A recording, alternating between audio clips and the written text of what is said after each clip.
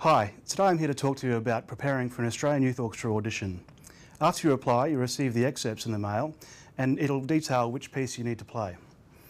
You'll also have to prepare an own choice piece, which speak to your teachers about. You can decide on the best choice. On that note, it's important to choose a piece that shows off your musicianship and your ability to play the instrument. There'll be a panel of 2 professional musicians that you'll be performing for, and they want to hear you play at your very best. When it comes to preparing your excerpts, it's important to start early. Usually there'll be several sort of popular excerpts that will probably come up on the list. For trumpets, for example, there's quite often Mahler 5 or Pictures in the Exhibition or Petrushka. You're probably already practicing these anyway, but it's important to just, keep them up to the standard you'd like them to be.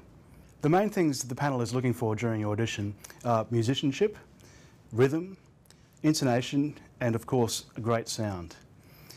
These things you can prepare for during your practice, either by using a metronome for your rhythm or just a tuner as well for your intonation. I like to sometimes sit it down at a piano and play through my excerpts and just to listen to the pitch. If an excerpt's on the list that you haven't played before, look for a recording and have a listen to it and get an idea of how the piece goes. Another good thing to do, if you're able to, is to record yourself and listen back. Then you can really hear the little intricacies in your playing. Quite often on your excerpt list, you won't always have the first or principal part to play. You'll have either the second, third or fourth horn or trumpet parts to do.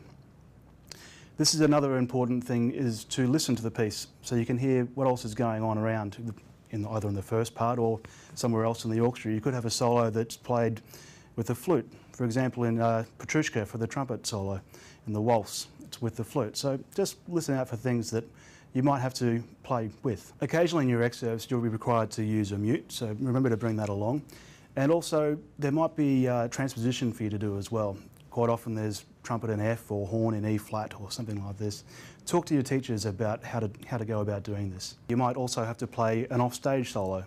It's important not to pretend that you're actually off stage, just play it as if you were naturally going to do it. Here is an example. This is Pines of Rome, the offstage solo for trumpet.